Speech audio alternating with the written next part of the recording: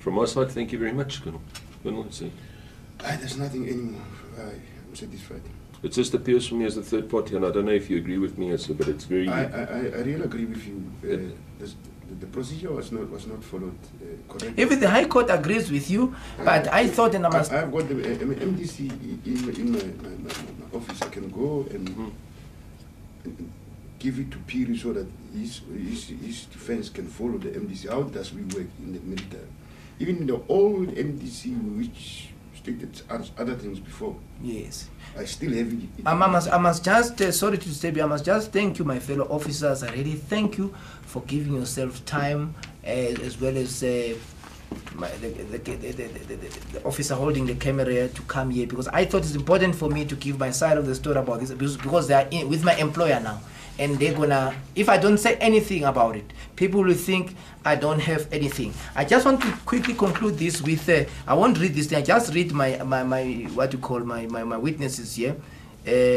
Like I read earlier on about General Hadebe, Rebecca Hadebe is one of my witnesses. She will answer on the charge of the 6th. She answers on the charge of the 7th, rather, of March of AWOL, or absent parade. Then I've got Colonel T.T. Kundu, who answers on the charge of the 6th now, for being absent in place of parade that I was present. And I've got also Colonel, full Colonel again, MF Mike Foxtrot the debate. So I think she's the defense intelligence now.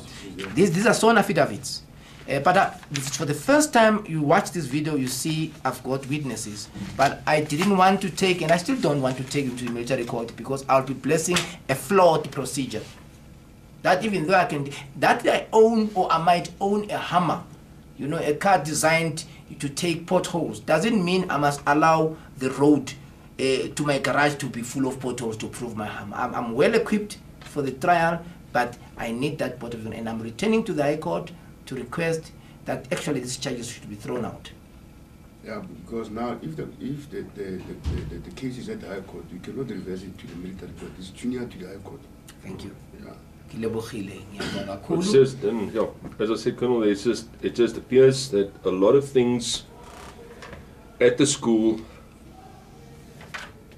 in terms of the military way of doing it, were not correct. That is one of the things that we've also received. It was a politicized unit. Yeah, I mean, proper office bearing is one of the basics that should happen to an officer. It is one of the essential things. Saluting officers, irrespective of whether one likes them or not, is irrelevant. One shows respect to an officer. The tension between the students are, as I could see, reasons for that actually having happened as well.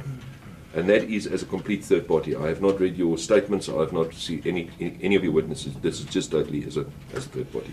The last thing, Manyanya, that I want to understand, on this document of statement, there's somebody, Mafa, who said that Thursday morning, Lieutenant Colonel Phiri gave me an envelope to take it to Colonel Trost. I went to Colonel Trost's office, but the colonel was not there. I then gave the envelope to the secretary, Mrs. Swift, and the envelope must be handed in before 8 o'clock to Colonel Trost. What envelope was there? That is the envelope now where I've got a charge that, I think there's a charge that says I was ordered to proffer some document, which I did not. So basically, is the envelope containing now those documents that were supposed to be handed to Colonel Trost by that time? Yes, that he said to me, I must explain myself, if I remember well, what happened with me and Kenneth Lenance the month before, and also explain myself where I had been the previous day. I think those were the queries that he said I must put in black and white. He had said the previous day and bring in the morning before 8 o'clock. Now, the statement was given in by that inside that envelope that was given into the secretary. Yes. So General Dross received that document, but for some reason, sorry about the language, but he cooked up a charge that I didn't. Because the assumption was that I had given the statement only to Colonel Raymond, who was part of the collaborators, to charge me. So they assumed I had never seen through them that it might be they will deny. So I gave it to 2 people. Because for me, it is very much ridiculous that there's a charge that you never gave in those statements that you have to give. Yes. I think that is charge. I'm trying to find it. I think 08, no, charge number 6. Yeah. Number 6. Yes. Contravention of 19.2. Yes. Yeah. But now when I read the statement here from this guy, it's because General Trost, I believe, sat with Colonel Raymond Lindsay, all trying to defend the Major now Brigadier General Bobelo's corruption with Raymond Lindsay. They decided you must deny that Phiri gave you this document.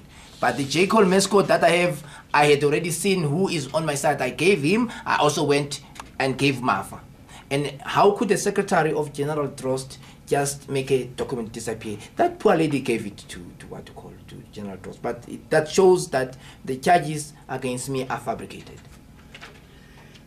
And not to be disrespectful, but that is how Colonel Trust is now Brigadier General Trust. That is how Brigadier General IG Mashwala, the IG, was a brigadier, now is a Major General, because they protected people who are related to our President ex Mandela. And therefore we are not going to be having an army. Maybe we should allow the Mandela relatives to be soldiers only, because now you cannot take on a lieutenant being a captain who is doing wrong if the lieutenant is related to the big people. That is the center and kernel of the whole problem. Thank you once again. Thanks, Manyanya. Thank you, Colonel. We wish you luck. At some stage, one does need to conclude a job. And I remember the words said by one man or woman in antiquity. A picture says 1,000 words. I thought I might toy around with some pictures that I can find around of some important people in my narration. This is the woman, as per my way of seeing it, who caused me to be charged. This is Brigadier General Ntombizodwa Winnie Bobelezini, former major when I was charged about 10 years ago. My identification of this picture is anything to go by.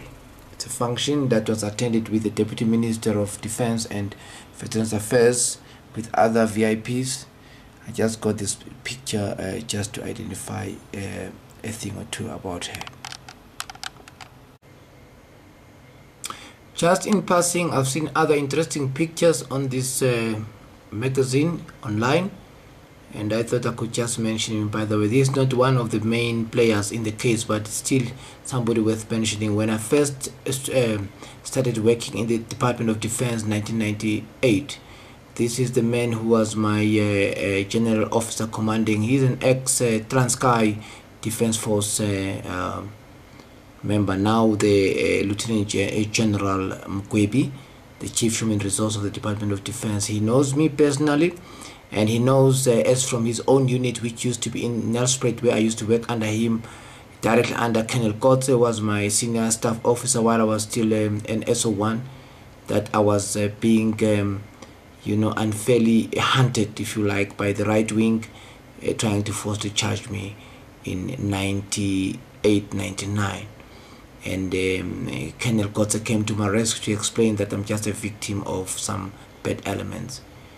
What is interesting now is that when the commotion, if you like, of the Army College happened in 2001, this is the man who was sent, I'm told, by the Chief of the Army, General Romano, to come and explain to us students how the entire matter was resolved. And he came and greeted me, and I saluted him accordingly, but he never told me in person what detail was there in store for me to be charged, as it were. Wes, he then went ahead to take the member who was sleeping around at the college, Bobelo. You've just seen a picture of her prior, and took her along during his deployment, I think in Burundi. And I don't know what took place there. I wasn't there, but the reports I got is that Major, then Lieutenant Colonel Bobelo, had a very bad practice in Burundi, where she was working directly under the general, as his intelligence officer, and it was very unbecoming. She would hang her lingerie around at the headquarters of the general, and the junior officers who saw this imagined that she was actually sleeping around. As to with whom around the general's headquarters, it was anybody's guess. I just thought it's important to mention this. General Mkwebe knows me personally.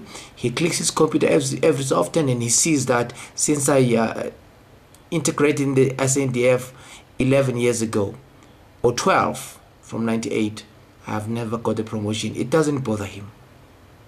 Doesn't bother him either that I'm presumed guilty when I'm still innocent. I'm even not allowed to continue courses.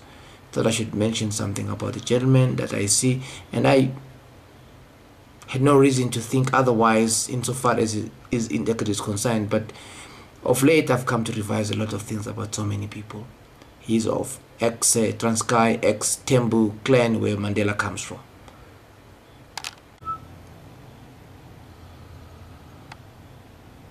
This is a very important person. This is my Minister of Defense, Lindiwe Sisulu, and I've got so much to say about her. There's a number of issues, some documents that she's well aware of, and for some reason has decided to just pretend there's no issue about Colonel Phiri, and it's very sad.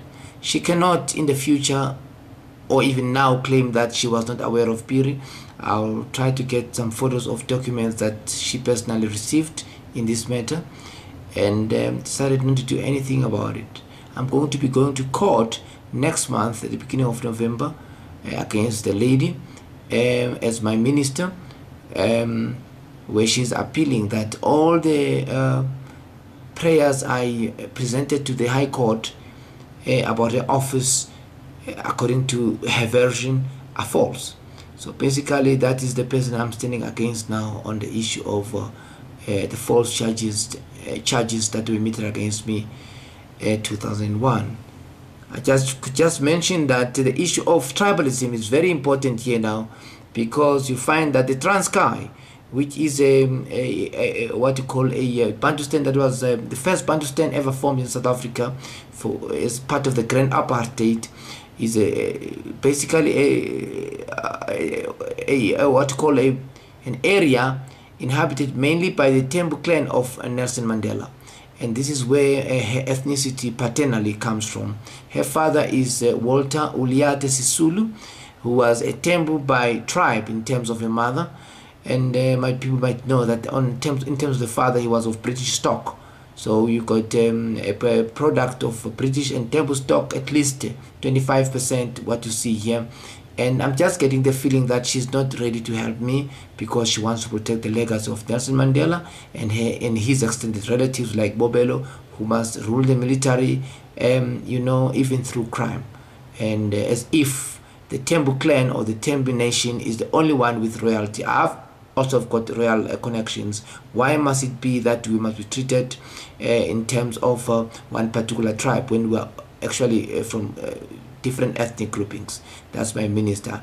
To be honest, I have no faith she wants to help me. She has proved several times under summonses by the Human Rights Commission in Joburg. She just ignored them according to the Gauteng manager of that commission. And I even went to the public protector, and I do not think the public protector, as I will show with the letter later on, could have made a pronouncement without making some, you know, waves or telltale signs with the department that Phiri was an agreed man for 12 solid years. No promotion, no courses to write home about, particularly after the charges. And here comes a minister who knew about the charges as early as around 2003, because then she was a minister of intelligence, and I wrote a letter to make her know nothing happening, Mandelocracy in South Africa.